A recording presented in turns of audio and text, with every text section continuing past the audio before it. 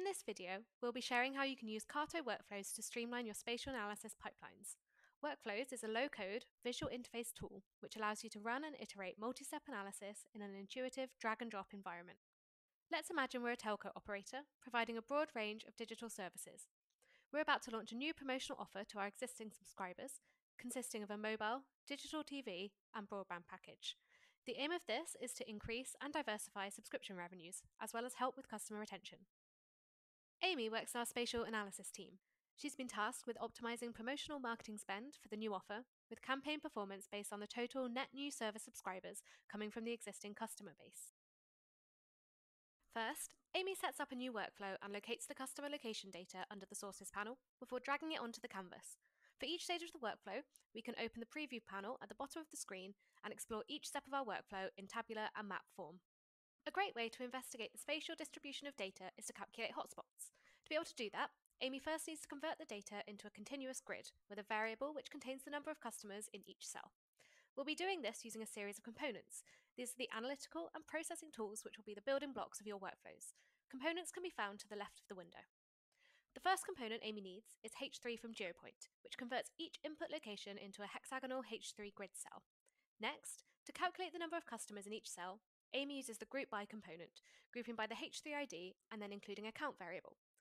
Workflows can be run at any stage, and only the non-run or edited components will be processed in a run, not the entire pipeline.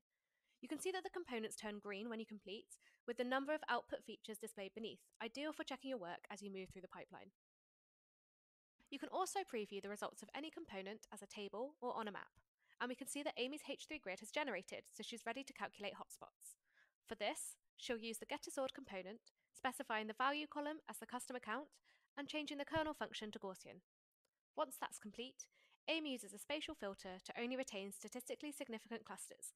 Let's explore her results. Moving into CARTO Builder, Amy can explore the spatial distribution of our existing customer base. She can see that our strongest hotspots are around downtown Los Angeles, as well as in nearby hubs such as Glendale and Culver City. But what Amy really needs to know is which out-of-home advertising assets, which you can see as blue points on the map, fall within these hotspots. For that, she'll need to head back to Workflows.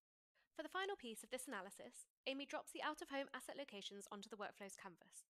Like before, she uses the H3 from GeoPoint component to convert these locations into H3 cells, making sure to use the same grid resolution as before.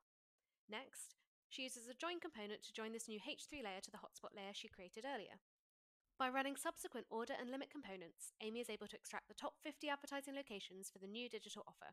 Finally, she connects a sender's email component, meaning that anytime this workflow is run, her marketing colleagues will be automatically notified with the list of these assets and use this list to activate the advertising campaign.